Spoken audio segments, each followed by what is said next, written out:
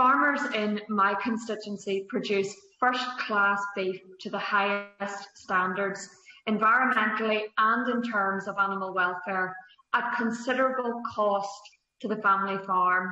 Does the Minister think it is fair to pitch these farmers against Australian farmers and their intensively produced imports with lesser standards and greater environmental impact?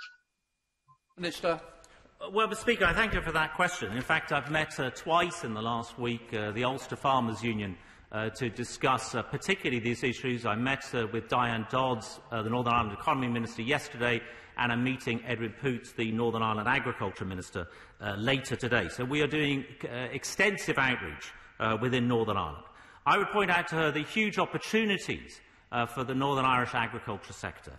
The very first beef, Mr. Speaker, exported to the United States last year came from Foyle Food in Northern Ireland. There's great opportunities for companies like Moy Park as well in Northern Ireland to be able to be exporting more. We are absolutely confident, Mr. Speaker, of being on the front foot and making sure that Northern Ireland also benefits from our free trade agreements as it is written into the Northern Ireland Protocol and is able to sell more of its high-quality meat into markets all around the world, including to the CPTPP 11.